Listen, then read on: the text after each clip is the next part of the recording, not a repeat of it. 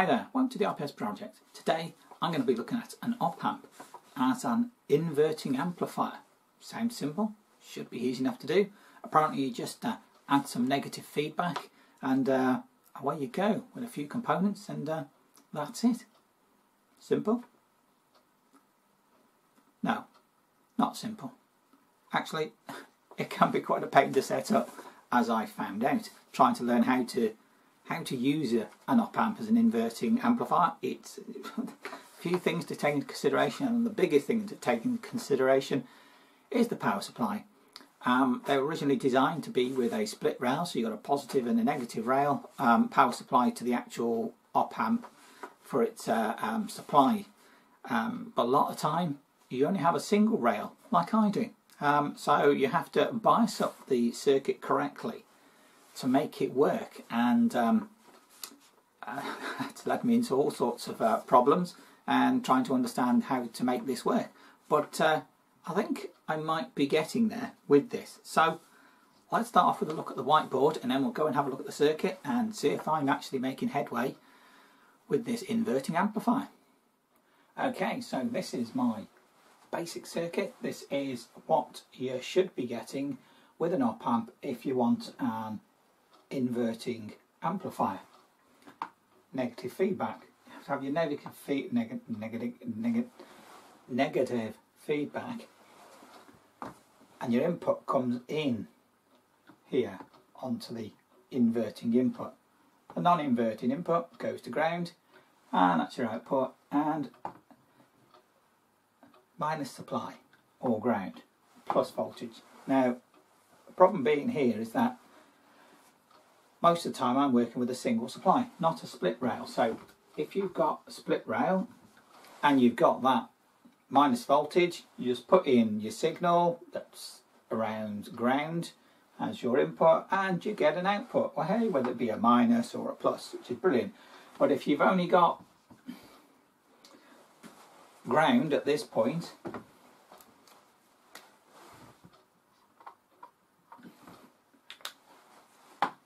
then this needs to change, because you can't go negative with that being at ground. So you have to bias the op amp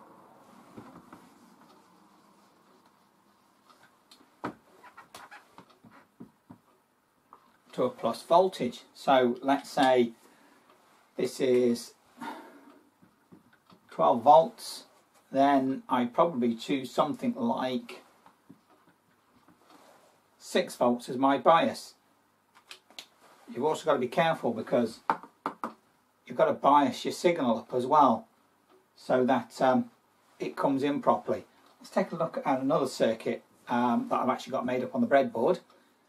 Okay, so this is the first sort of circuit that I'd looked at and set up, try and understand what was going on, and this just looking at DC to understand what's going on with this. Now I suppose I should point out a couple of things that I learned that everybody seems to say when you're looking up about op amps, is that first of all, no current will flow into the op amp, so any current has got to flow around it through some circuit. And secondly, the non-inverting and the inverting inputs will try to be the same in some fashion. It's internal workings, whatever's going on. I don't know what the inside looks like of an op amp, but basically they try to be the same. It's the basic effect of that. So what we have on this circuit, very simple. I've got 12 volts coming in. I've got a 5 volt regulator here, so I've got 5 volts at that point. This is just a voltage divider, so I've got 6 volts there. So if that rule is true, then I should have 6 volts there. So that means that I've got to lose 1 volt across that resistor. 1 volt across 100k means I've got 1 milliamp. Yeah. 1 milliamp flowing there, And if I've got 1 milliamp flowing there, then because there's no current can go into the inputs of this op amp, then it's got to be going through this resistor here. That's a 2K resistor. So that would mean that I'm going to have 2K with 1 milliamp. That's going to give me 2 volts across that resistor. So my output, as my output and everything else tries to be equal and the same, that would mean I'm going to end up with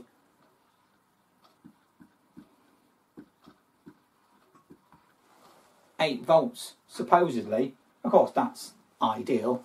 Probably find all the voltages are slightly different because, you know, when you're doing it yourself, nothing quite matches, but that's ideal. So let's have a look at that actually on the breadboard and see if I get something close to that.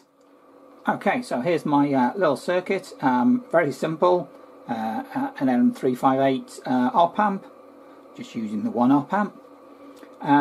Called resistors, inputs, negative feedback resistors, a little capacitor just helps stability on the non-inverting input, my 5 volt regulator, and I've got 12 volts coming in, so 6 there. Well, let's have a look at the measurements. Let's see what voltages I am actually getting. So my input voltage for my op amp, 11.95, so we're not quite got the proper 12 volts, so a little bit of change in the voltage there. So that's my input. So my non-inverting input, let's have a look at that, 5.96, and my inverting input, if I can get in there, 5.96, so it's the same.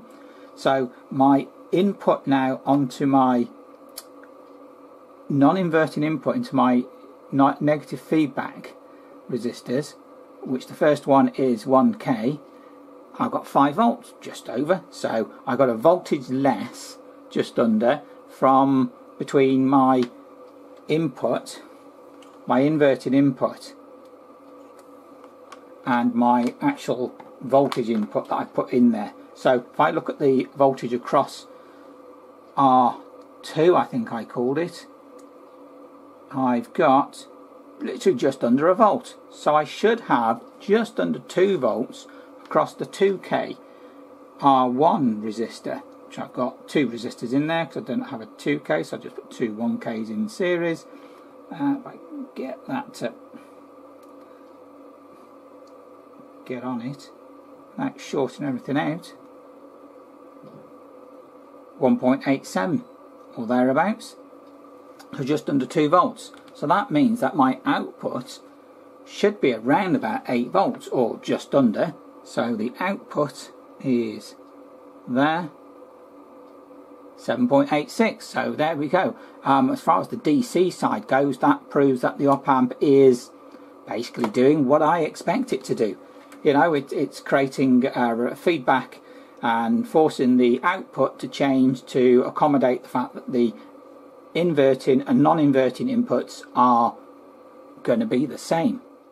So as you could see from the breadboard, that those voltages are relatively right, aren't they? Sort of demonstrate that the op amp is doing sort of what I want it to be doing. You know, it's changing the output to make both the inputs the same, and that input is giving that that circuit a current flow to make that all happen.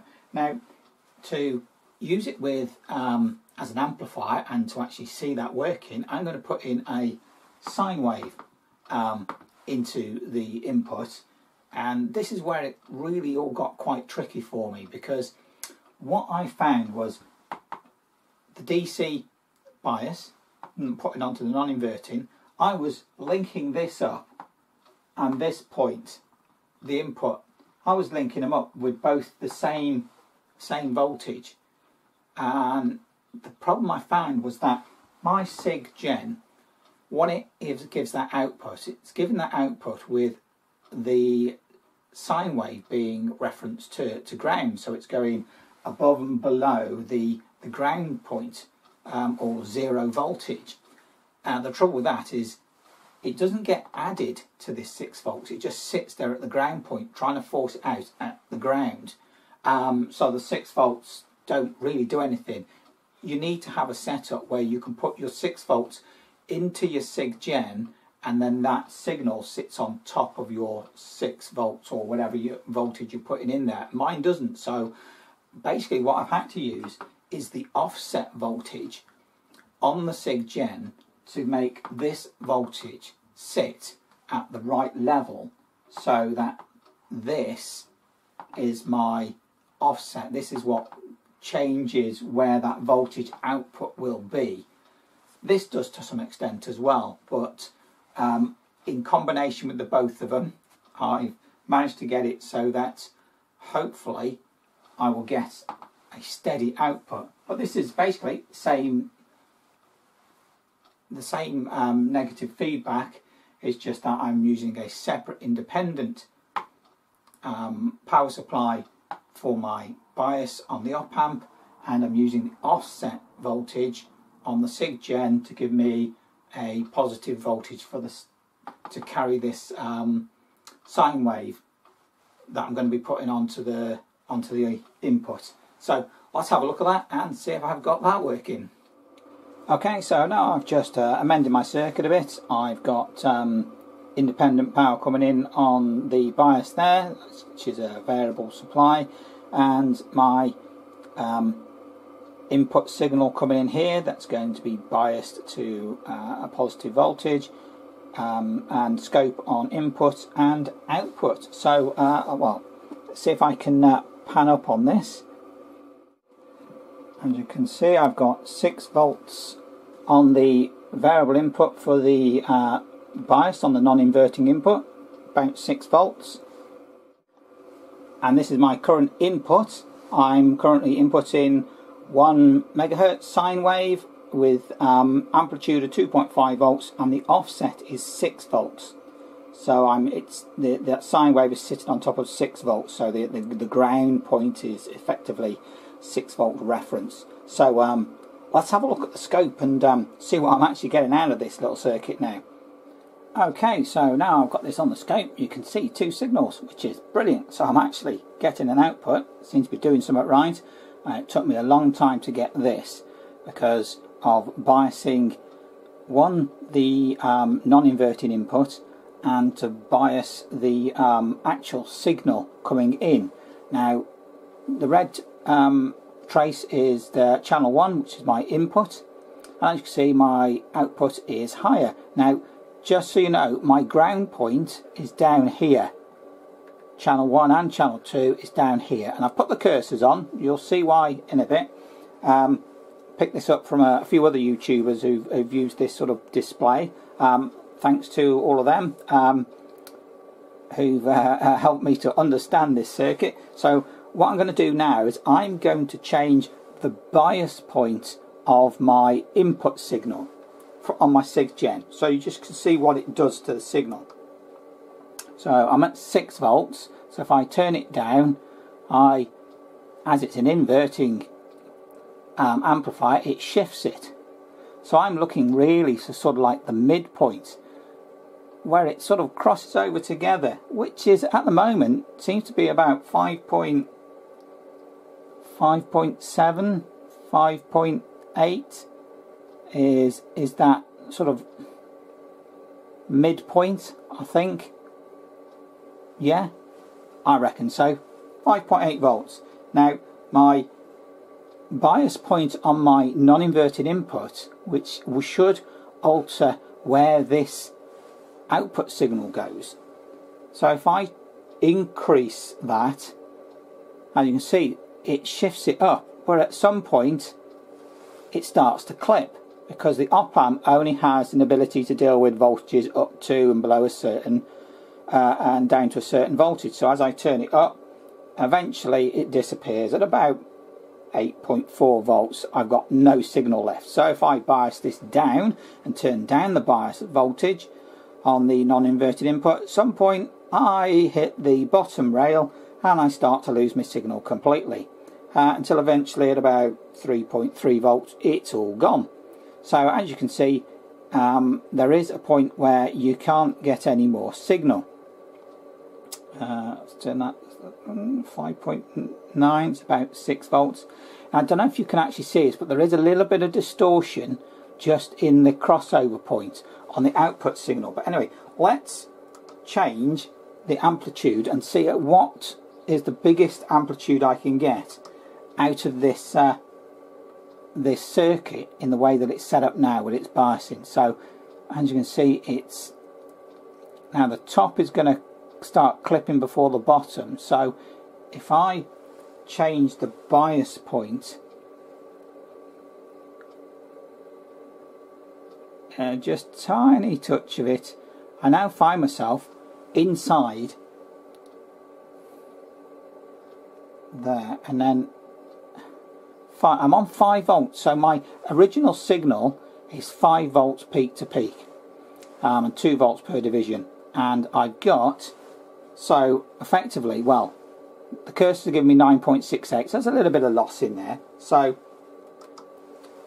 you know, if I was to turn that up any more, and we start getting distortion top and bottom, even though the main input signal is still alright. So 5 volts gives me a nice output, and I'm not clipping. I'm just where I'm just about to start clipping top and bottom, which is brilliant. So that shows that this amplifier, and if I change that bias point again, turn it down, I get clipped, turn it up, I get clipped, get it just in the middle, I get a nice sine wave output without clipping. But you know, that's brilliant. Does what I want it to. I've learned how to control the bias on a single rail op amp to give me a nice biased output to get that nice sine wave, which is brilliant. I suppose if I was taking it as a proper output, I'd then put it through a capacitor to remove the DC, and that would be brilliant. So there you go, an inverting op amp. I appear to have got control of that inverting op amp, and seems to do what I want it to eventually. Took me a little while to get control of it, even though you don't see all the bits in between, the cursor and the fretting and the wondering what on earth is going on. But yeah, managed to get there, got it working, got an output on the scope, and it seems to be doing what I want it to do, which is brilliant. Can't say better than that. Give it a go yourself and see what you come out with. If you like this video, give me a thumbs up. If you don't, you know what to do. Subscribe, and all comments are welcome. See you next time.